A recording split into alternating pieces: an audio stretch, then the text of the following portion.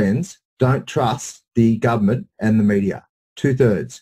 That is a huge amount of people who don't have trust in, and these figures came from the Edelman Trust Barometer survey in 2018.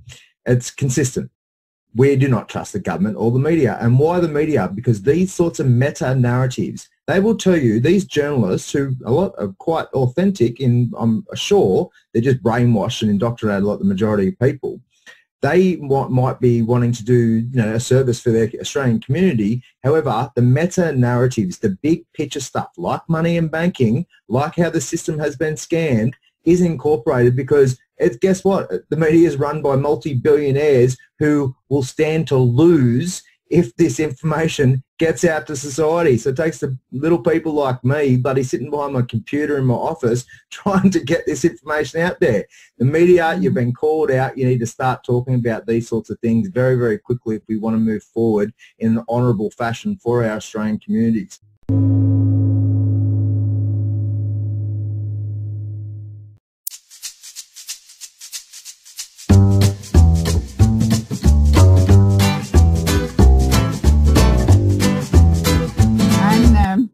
On digital currencies and that whole subject, I just finished a book on that called Banking on the People. So I did go step by step into all this wonky stuff and what the alternatives are for fixing it, or proposals are, and which would work and which wouldn't. And I agree that gold is not going to work. We were on a gold standard for centuries, and it always resulted in booms and busts because there's a limited amount of gold. And so, you could see it really clearly if you go back to actually using gold coins. If that was the only thing available and you lend out 10 coins and you want 11 coins back, obviously you're going to wind up with, somebody's going to wind up in default, and then they're going to wind up in debt slavery. And, the system just can't be sustained.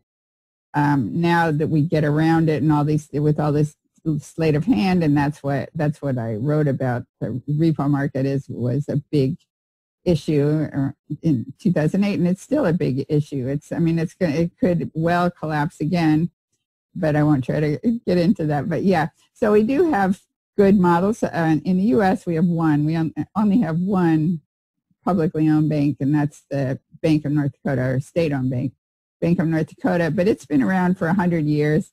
The Wall Street Journal also had an article about it in 2014 that said that the Bank of North Dakota is more profitable than JP Morgan Chase and Goldman Sachs. And the reason is just its business model, that they have lower costs. They don't have high-paid CEOs, and they don't have shareholders sucking out profits. They don't have to have a lot of branches because they actually partner with the local banks. So the local banks are acting sort of as the front office, and the Bank of North Dakota is more like a banker's bank, where they're big to put 98% of their deposits come from the state itself and from public entities. So they take that money and use it as deposits and then leverage it into below market loans into the community. And if a local bank needs help, it's a loan that they couldn't take themselves, then the Bank of North Dakota will step in with this cheap liquidity and help them with it. So it's a very viable model, but it wasn't really much known, I think, until I started writing about it in 2008. I knew they were the only state that had their own bank, so I was watching it. And it turned out they were the only state that escaped the credit crisis. They never went into the red. And they had the lowest unemployment rate in the country, the lowest default rate, the lowest foreclosure rate. So there was clearly something about the state that was doing really well. Some people have said it was due to oil. They do have oil. But the oil boom didn't really hit in North Dakota until 2010. And they were already reporting record profits, and they just reported. Even when we had an oil bust, several years ago, I think it was right after 2014. And although the government itself was, struggling, the Bank of North Dakota, year after year after year, reported record profits, higher profits than the year before. So the bank model is an excellent model. But then globally, we have things like the Sparkassen banks in Germany, which are local banks that take individual deposits, and they mostly cater to local businesses. They're very local. They're not allowed to lend outside their local community. and then they sort of share resources, and the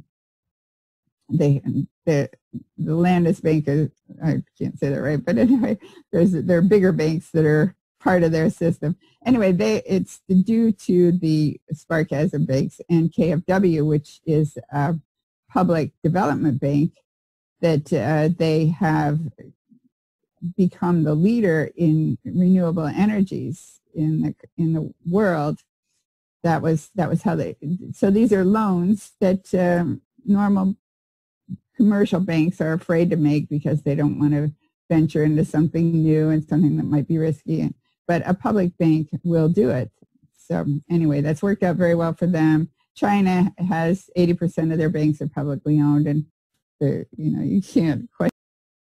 I mean, it's amazing what they've done in the last 20 years. They had 10% growth every year right up till through 2008. I mean, it's slowed up now because the whole global market is going down, but they're still, I think, at 7% or something. They're still doing really well. So anyway, there are many models, some of them not as good as others. The public banks did have a reputation for being sort of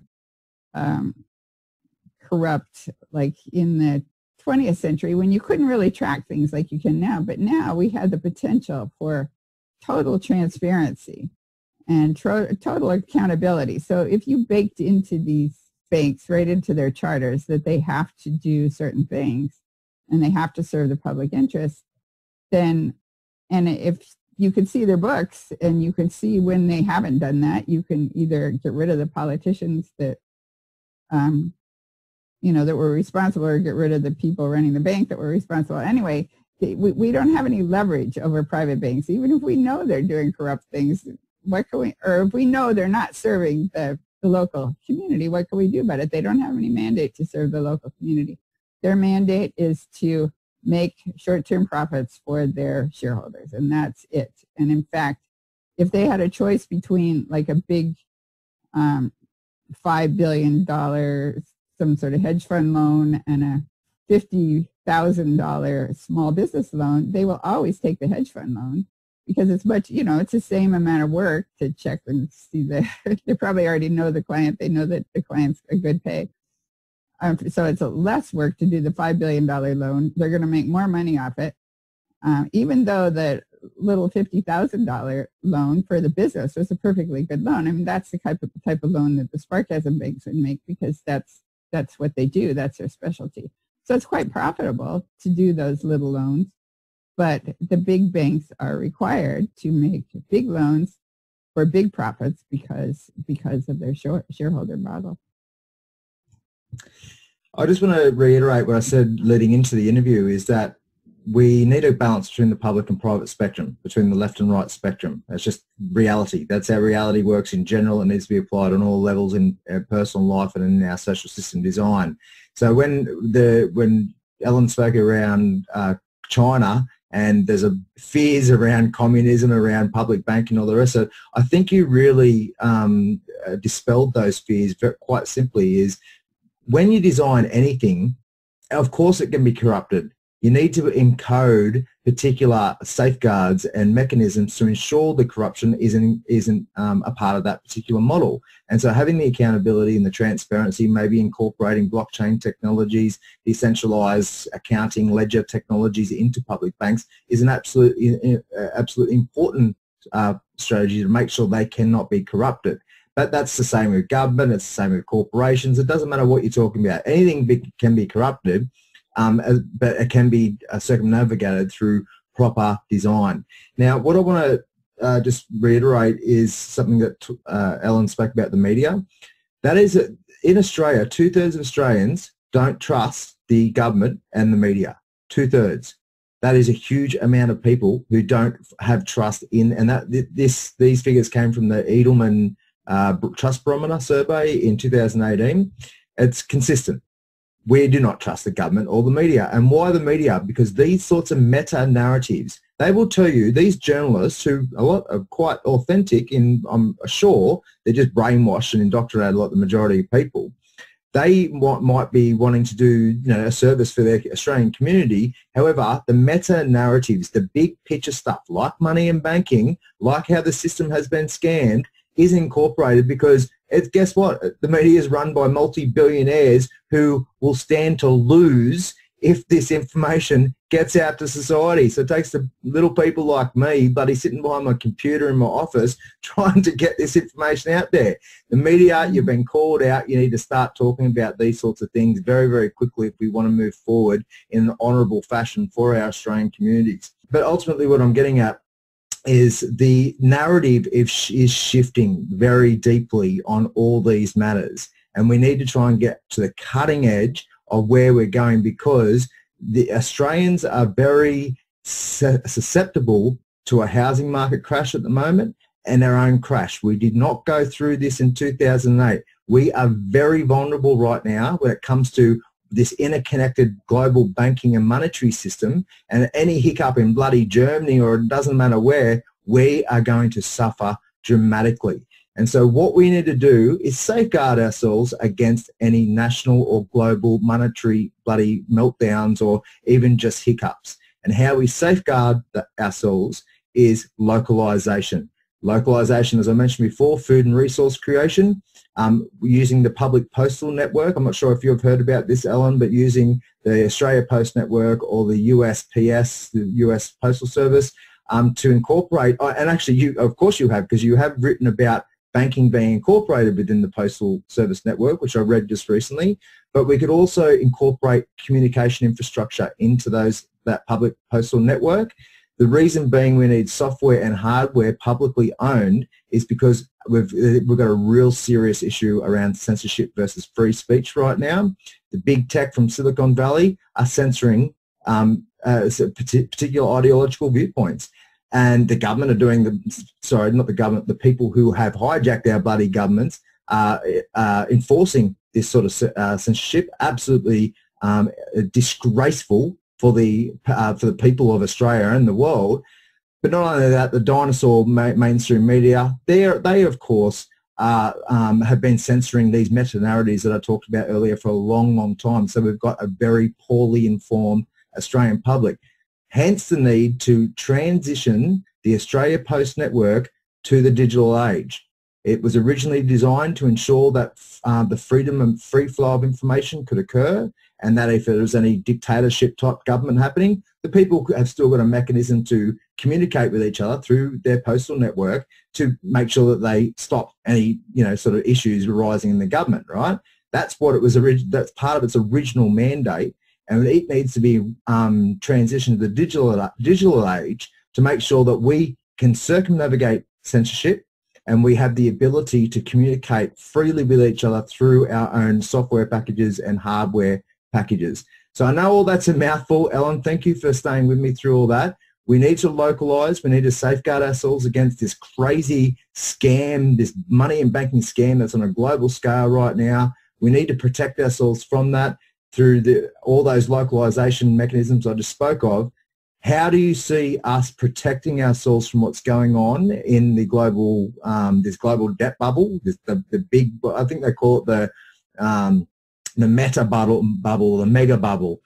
But how do we protect ourselves through not just the localization mechanisms, but also the money supply? What would you say the smartest thing the people of Australia should demand from their government in terms of Australian National Bank, an Australian National Bank, or the ANB, which I've sort of been calling it lately, but also local public banking networks, also this MMT, sovereign monetary currency system that we could potentially design? Lay out your wisdom for us, Ellen, because I want to make sure that we really start circulating this through the Australian community. Well, I love your point about that the post office was originally designed for free speech or for communication. I'll write about that. That's a good topic for an article. Yeah, so we've had postal banks in the U.S. We had a postal bank from 1911 to 1967. So the postal bank system, the public, in other words, you call it postal, and people think that's like something different from a bank, but it was a national public banking system, which we had for all those years. And it was very popular in the 1930s when all the private banks were going bankrupt. So people rushed to the postal banking system because it was backed by the government. It paid 2% interest, which was a very good return at the time. And the private banks were, very risky. But the government, instead, of course, they were the big bank lobbyists leaning on them. Instead of propping up the postal bank, or let's just call it the public banking system that we then had, they actually capped the public banking system so that they couldn't raise their interest rates. That they backed the private banks with FDIC insurance. So we, the people, suddenly were on the hook for the deposits of private banks that had no obligation to use that power of taking in deposits and leveraging them into loans. They had no obligation to use that in the public interest, where the public system obviously would have. So we had to back their defaults, and so that's where we are today. So in 1967, the postal banks were discontinued because they were, at that point, they were no longer competitive with the private banks, which did raise the interest rates they were paying to depositors, and the postal banks couldn't do it, and they weren't allowed to make big business type loans. So anyway, all the way along, we've been hamstrung by big lobbyists that, as you say, it's not the government, it's not our government, it no longer is our government, it's a government run by big business and big money. And so the real challenge is, how do we get it back?